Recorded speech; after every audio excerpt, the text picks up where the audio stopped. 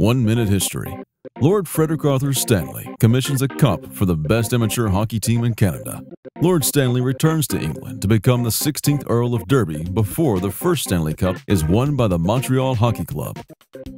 The Winnipeg Victorias begin the tradition of drinking champagne out of the cup. Lord Stanley's mug becomes the exclusive prize for the NHL champion. The original Stovepipe version is retired, and Ted Lindsay is the first captain to hoist it, starting a superstition that only winners can touch the cup. The players start a new tradition of spending a day with the cup. The Holy Grail bears the names of all winning players, coaches, management, and staff for every season except for the NHL lockout, which leaves the words "season not played."